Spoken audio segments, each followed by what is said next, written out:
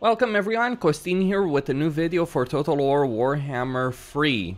This was inspired by playing a campaign as Rapans, making that guide that I just did, and making me realize that damn, do I really hate the Southlands. Not Araby, Araby is fine, it's a relatively safe position, but once you start going into the Southlands it becomes genuine misery, regardless as who you play it. So in this video, I've decided, you know what, let me cover the worst campaign areas, the worst campaign locations that currently exist in the game. The campaign locations, the regions, provinces, what have you, that are going to be the most difficult to deal with. It really is about geography here more so than anything else, though obviously having a lot of legendary lords clumped together in a single zone is going to contribute to that situation as well. So at number 5, the first area that I want to cover on the campaign map, it is of course the Darklands. And the Darklands, I consider everything all the way from the north here pretty much to the south where Emmerich is. But basically where Emmerich and Craventail start. Now you might think, oh, it's not too bad, there's only a bunch of minor factions. Sure, if you're playing as Emmerich, you have to deal with Craventail. If you're playing as Craventail, you have to deal with Emmerich. But that's not necessarily the worst situation in the world. However, what makes this especially bad as I pan around the map is this. The distances between these settlements can be pretty large, especially something like going from the Falls of Doom all the way here to try and take some of these settlements. It does genuinely become a very quick problem. And I imagine it's actually something that's going to affect the dwarves, the chaos dwarves, when they do get added in the game. That is certainly going to be a problem for them. A large empty area that they're going to have to deal with, because you're just going to waste campaign turns trying to traverse this area. But what makes it especially bad is this. You're sandwiched on one side and another between legendary lords. And actually that's one of the worst situations to be in any campaign. To the west you have like Thorgrim is going to get to the border over here, so if you're playing as Craventail he might show up. Skarsnik of course might become a problem. And then you have Queek over here to the south, like if you're playing as Emmerich.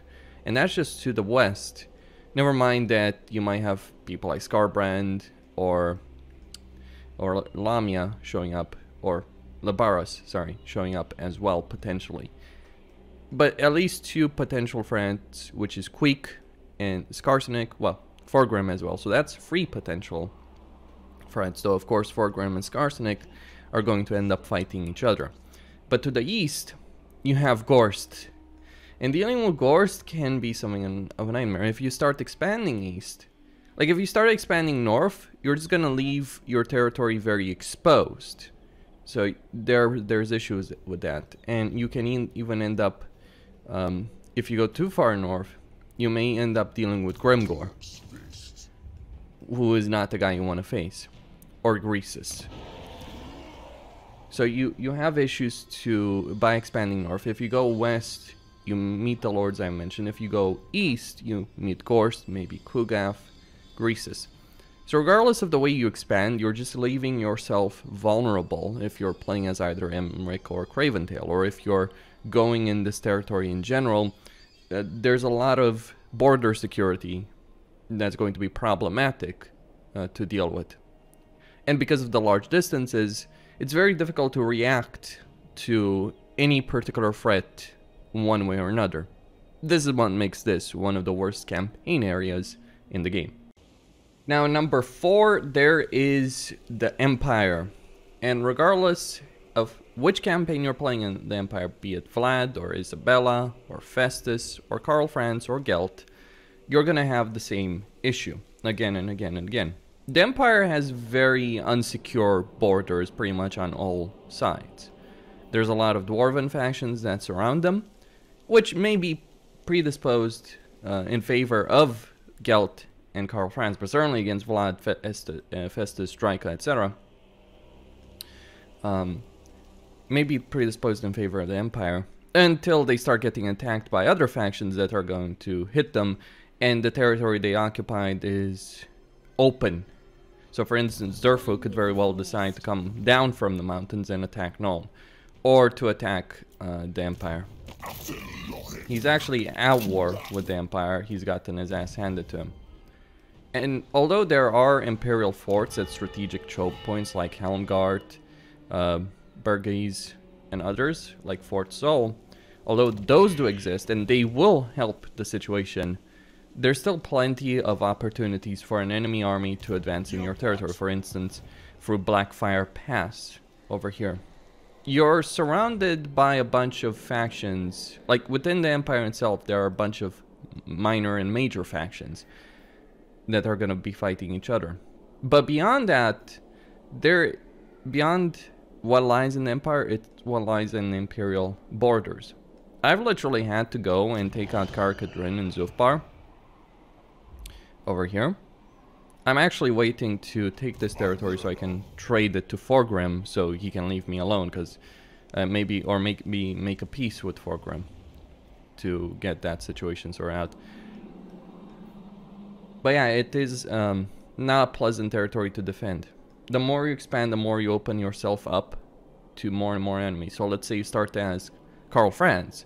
The last thing you want to do is actually take on Marienburg, who may declare war against you. But if you take down Marienburg, you will meet the World Walkers, you'll meet the Norskans, you'll meet Be'lakor most likely as well, and who's actually getting invaded by looks of it by Leonis. That's an interesting outcome over there. But you will meet plenty of factions that are going to be predisposed against you. It is especially annoying on higher difficulties that actually meeting a faction in a campaign map means that quite likely at one point or another, unless you get good diplomatic relations against them or they're in favor of you, they're quite likely going to declare war against you. A bit of a legacy, I feel, of Shogun 2, where the strategic threat bullshit really came to be. And that continues to this very, very day. So yeah, the Empire is hard to defend. There's a lot of territory. And, you know, the geography of all of it.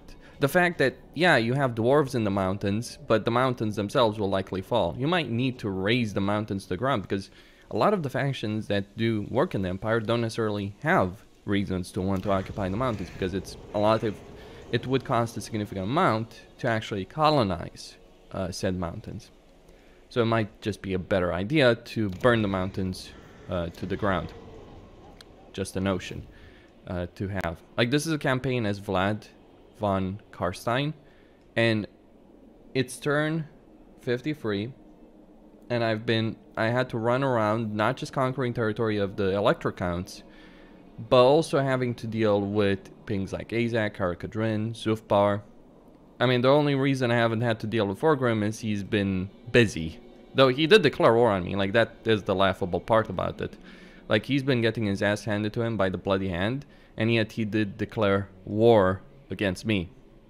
He didn't pose a challenge, but yeah, I think it's geography in this case, combined with having an enormous number of factions, probably some of the most in the game of any particular area, combined with how the AI just behaves at the moment, that makes the Empire genuine misery. At least most of it is the same kind of climate, which is not something you can say for some other areas, provinces, regions in the campaign map. At number 3, we have Naggarond. You want to talk about the Thunderdome in Warhammer 3? This is it, really. Quite a few factions that do despise one another are going to go to war against one another, and the terrain itself doesn't make that a very fun situation. So say, for instance, you play as Malekith, right? You have the Iron Foothills, and you take your initial settlement of Hardcaldra, which you can do on turn 1. Well, congrats, you've just met Valkia the Bloody, more or less. Or you've met her vassal. Though you soon will meet her yourself. Now sure, you could expand north if you're playing as Malekith. You could take the Chaotic Wasteland, expand north, take all of this territory, secure your north. Go on a slow grind doing that. It wouldn't be easy, by the way, dealing with something like Valkia. She would be able to present a significant challenge. But beyond that, every single legendary lord will have not just one but multiple foes to deal with. So for instance, if you're playing as Grombrindal, yeah, you start the war the same Skaven clan that Malekith starts the war. They hold these settlements, like Altar of Ultimate Darkness, the Gorge, the Spire. But the problem is, to the south you have some orcs. They may be an issue. You have some ogres. You can make deals with them. Further to the south you have Katep. You have Tarax. And all of these things will be an issue if you're playing Grombrindal or Malekith, hell, even as Valkia, though since Warriors of Chaos are so overpowered, and she actually starts in a safe corner, she won't have those same issues.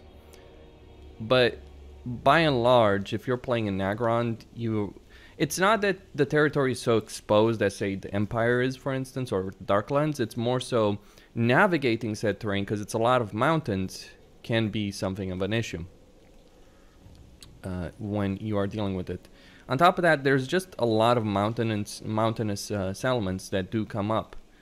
So for instance, if you want to expand in Hag Reef, you find yourself in a situation where, you know, one of the settlements is unpleasant climate. If you want to deal with the mountains over here in the Iron Mountains, again, same kind of problem. Just a lot of mountains, different terrain types, hard terrain to navigate, lots of legendary lords and dangerous ones too, like Malekith, Grombrindal, Valkia, Tarax are not some slouches. None of them are slouches. All of them are very, very dangerous. And you have them all in like the same kind of corner of the map. I mean, let alone when we start talking things like Helebron, or even further to the west, we start talking about Sigvald. And don't assume that Sigvald is not going to be an issue if you're playing a Naggarond campaign or a campaign in the Naggarond area, because he most certainly will at one point or another. Though he's going to spend most of his early game fighting demons, but he then will show up and become an issue for you to deal with.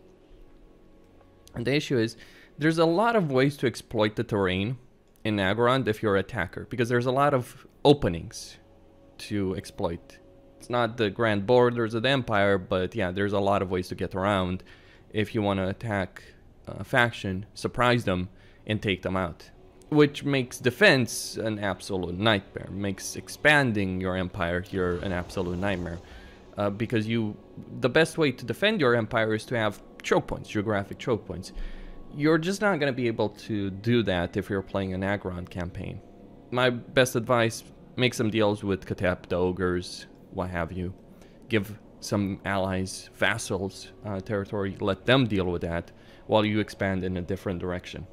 Like, let them worry about securing one particular flank as you expand in a different direction. This is what makes the Warriors of Chaos so good, by the way. Not just the fact that they're only really going to care about dark fortresses, which are going to be secure, but that you can rely on your vassals to hold a line, so to speak, in one area while you're expanding in another area. Then you don't have to turn back. Very rarely do you have to turn back. Very rarely will your vassals even be wiped out. And if they do, yeah, sure, you can march there and deal with it. Or you can raise an emergency army in your dark fortress in a particular province, in a particular region, and tackle an issue. But if you're playing another faction that doesn't have those kind of luxuries, yeah, it can be tricky maintaining multiple armies or raising an army to deal with an emergency situation where someone showed up on your border, your undefended border, because you're busy expanding in one area. You can't be everywhere at once, and Naggarond just prevents you from being able to properly defend yourself. Like, look at this situation, like, look at this Malekith campaign. What do I do here? Like, if I go north against Valkia, Grombrindal is going to show up. And defeating Valkia is not exactly the easiest fight. Maybe I could go against Grond, make some deals with Valkia, give her the territory. Not ideal either. Or take out the Skaven over here in the Iron Coast and then have that fight to Grombrindal. But I would not hold this territory. Maybe I'd give it to the orcs. I would not hold this territory because two of the regions are mountains. That's a genuine misery in a lot of ways. Expanding, if you're playing as the same Malekith, as Grombrindal, there's quite a few factions. I mean, Tarax himself, who doesn't care about holding settlements, just raises this to the ground.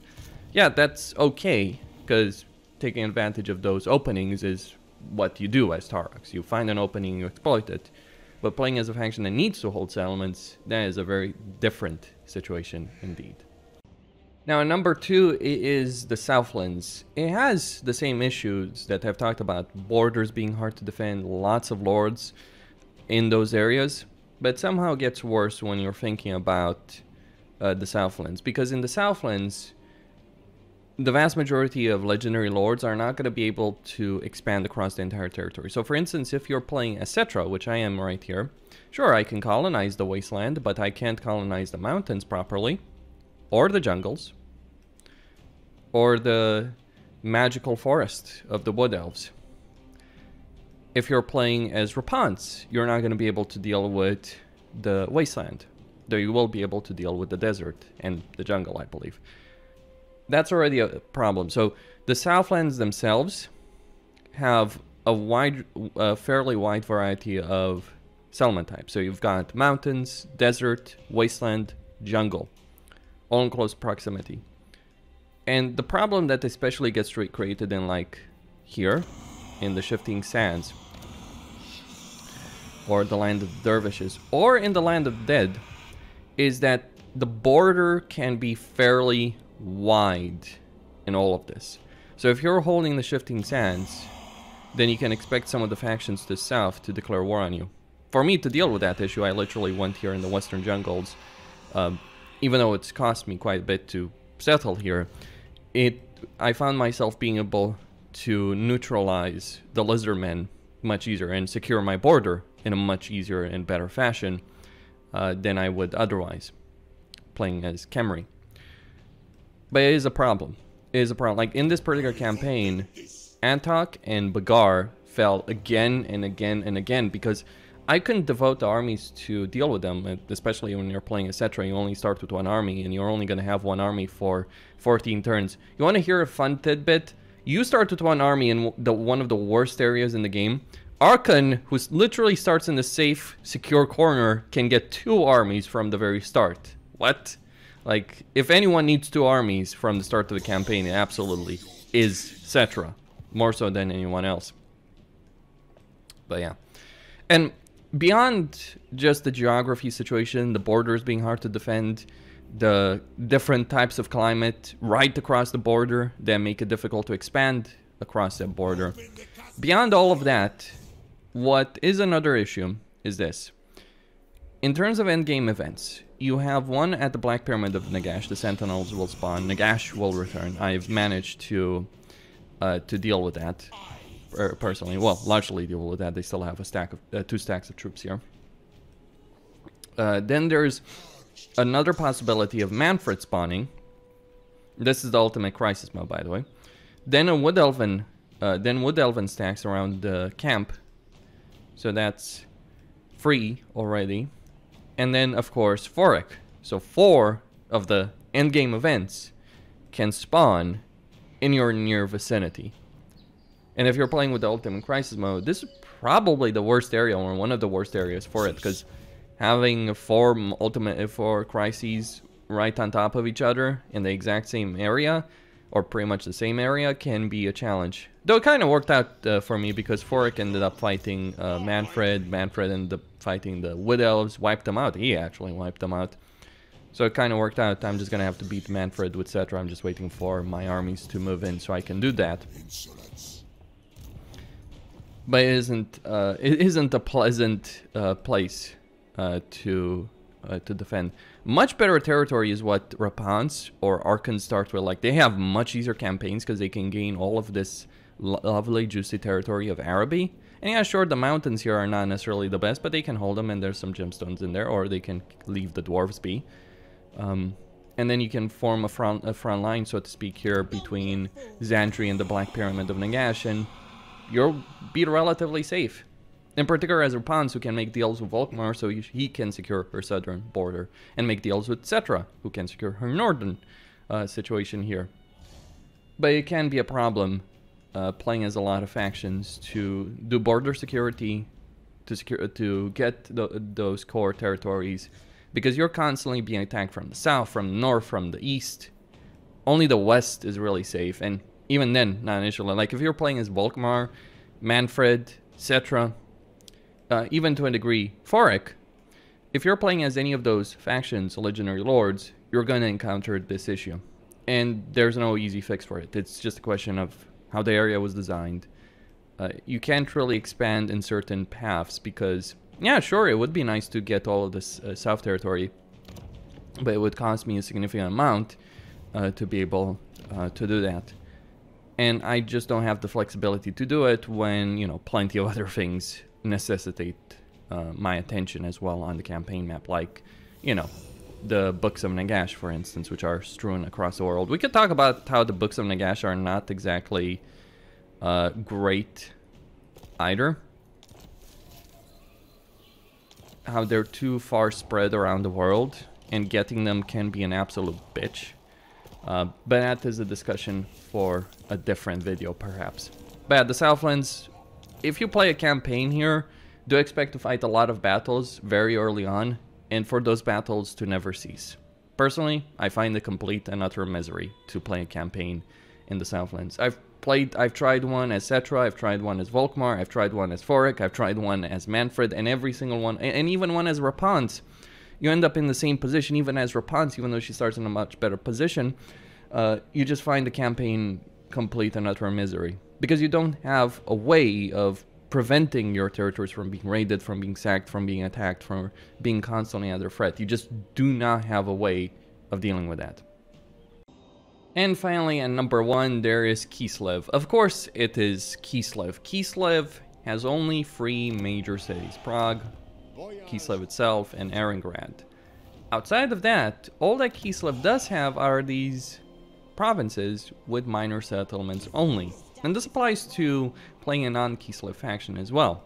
So all these forts, all these minor settlements, they're going to be minor settlements regardless as who you play. So pretty much all of Kislev, be it the southern, eastern, western oblasts, or Troll Country, they're pretty garbage provinces to begin with. And these, if you're playing as Kolstaltin or Catherine, are going to be some of your core territories. That's pretty bad. It's also pretty bad and kind of pointless in a lot of ways to expand into Kislev, because you're not going to gain much from it. Like, for instance, if you play Frata and Clean, your campaign plan isn't to take Kislev out, though the AI Frat will certainly try and do that. But if you're playing Frat, it is a much better campaign plan to head over to the north, take Krakadrak before Trog shows up. Even if Trog shows up, wipe him out. Because those territories, this entire province, is going to be significantly more useful for you than trying to expand into Kislev. Even the cities themselves, like for Skaven, even having a single city like Prague or Kislev is not particularly useful, because Skaven need to have multiple settlements to really, in a province, to really make a great deal of income, and a superb amount of income. Like Skaven, Blight, and Help It, that's a different discussion, right? But like Prague, yeah, not necessarily. And I mean, those help, and it's not like Skaven, Blight, and Help It are the best elements. It's just like they have unique structures that make them worth it. But generally, Skaven would want provinces with a lot of settlements in them, so they can build a lot of structures in those settlements and really take advantage of the provincial income benefits that they can get from some of their structures. But you can't really do that when you're dealing with Kislev. So already that's a problem. It's actually an issue that exists in the Mountains of Morn with ogres. Beyond that, and as I've talked in numerous videos, Kislev is like hell on earth, pretty much. You have 7, 8, like you have 3 legendary lords to the north, Frat, Azazel, Trog. You have Kasaltin and Katrin, that's 5. And then you have Draika, Azag, and potentially Festus. So that's what, 7 or 8 total to deal with? That's a lot of legendary lords all clumped together, as well as a bunch of minor factions in here to potentially deal with. You have Asland, you have the Druzina Enclave, you have the Kindred, you have the Brotherhood of the Bear. Though the Brotherhood of the Bear is not going to be long for this world, nor will the Kindred, nor will the Druzina Enclave. It's just, this is the real thunder though in the game, I feel, because you have a lot of legendary lords. The Chaos ones are going to fight the Kislev ones. The Kislev ones are also going to fight Azag and Draika, potentially. And it's going to become a really big, messy slog of a campaign for pretty much anyone who plays it. Except Azazel, because Azazel doesn't care about taking settlements, he cares about taking our fortresses, so he just takes this tower, wipes out the Brotherhood, and then goes deal with Norska, while trying to maintain some kind of diplomatic relations with Kislev, and like letting poor Frat actually handle the heavy lifting until he descends from the mountains with multiple stacks of troops to just wipe everyone in his path. It's not too bad if you're playing Azazel. It is bad if you're playing pretty much anyone else in this area. I mean, even if you're playing as Strog, going into Kislev is actually the dumbest thing you can do in your campaign early on. Because, again, unless you're willing to take the major cities, and there's downsides to focusing on that as well. Difficult battles, not necessarily worth the effort. I mean, Erengrad, yeah, a random port is worth more than Erengrad for Trog. Like, Kislev is a place where you do go through eventually, if you're playing, say, as Archeon, as Azazel, as Frog, but it isn't worth the effort. It isn't worth the investment. You're gaining very little for what it takes to take over. And if you're playing a Kislev faction, you're fighting tooth and nail for these territories and getting very little in return. You're also exposed on a lot of sides. It's not exposed on the level of the Empire or other areas, but you're still exposed from the south, from the north, northwest.